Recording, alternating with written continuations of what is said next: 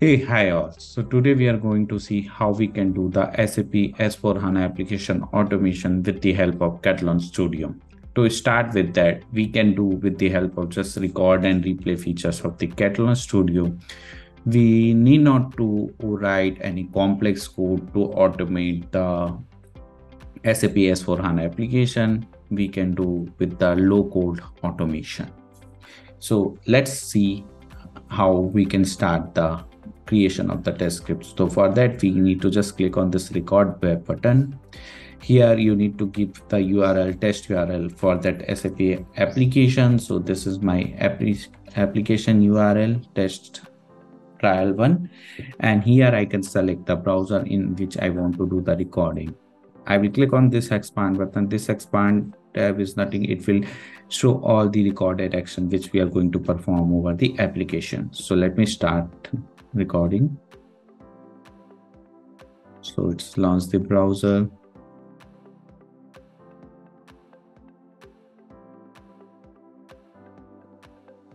So here I'll give my username.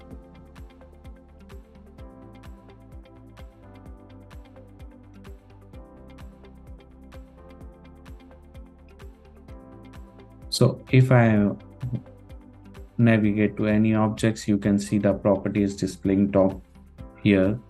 So now I need to enter the password. I'm entering my password, and here you can see it got entered in the encrypted format. So this is sometime we'll get this verification. So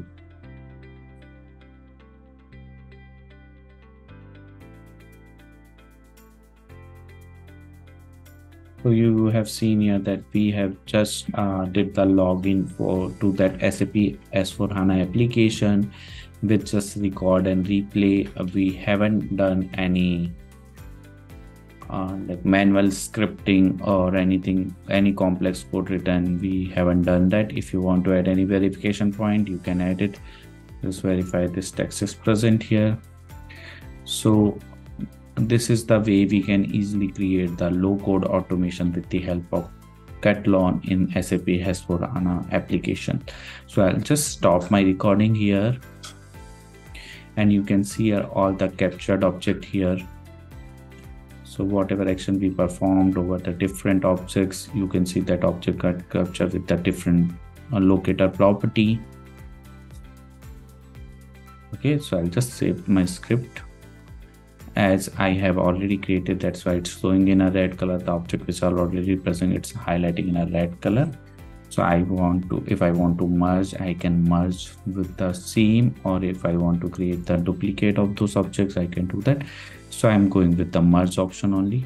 I'm not going to create, and I'm going to create this.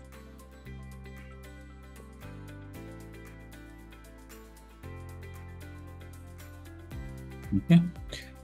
So this is my test case got created. So you have seen that I have created this test case and for the SAP login application. So in same way, I have created the script for the creating sales order and updating the sales order. So to run in a single flow, I have created one test suite. Test suite is nothing but the collection of test cases. So if you want to run end-to-end scenario, so we can add those test cases in a sequence way in which we want them to execute in a test suites. So here you can see I have created test suite with the first with login, then create sales order, and a third is searching and updating the sales order. To see how we can do the execution here, to start the execution, we can go to run and we can start the execution.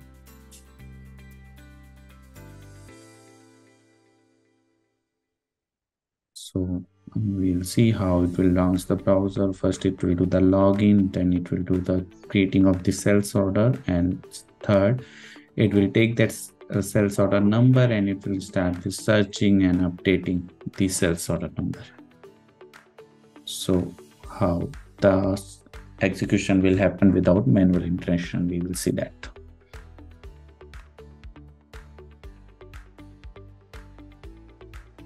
So while recording, you have seen that we have got that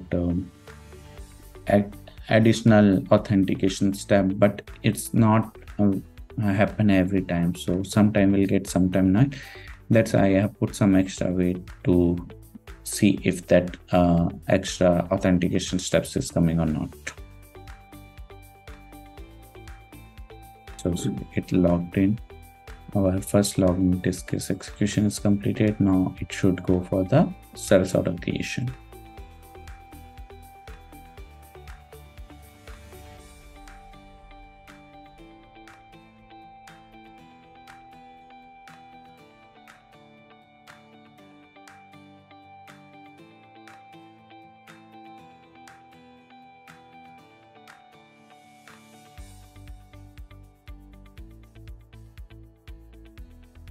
So now it's searching for the table in which we need to create the sales order.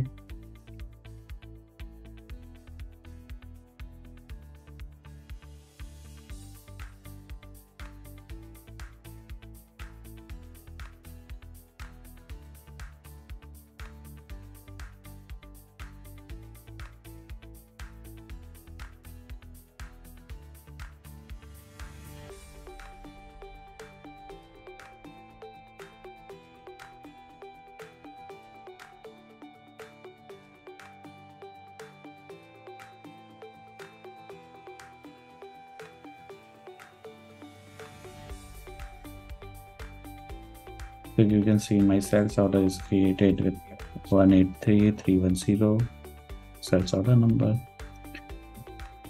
Okay, so now it should execute the third test case, which is searching and updating the sales order. So you have seen it's just the same sales order number. Now it's going to that sales order number and it's updating the order quantity.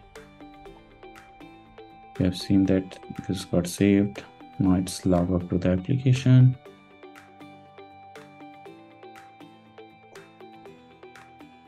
So you have seen that how simple it is to automate the SAP application without any manual coding or writing any complex code.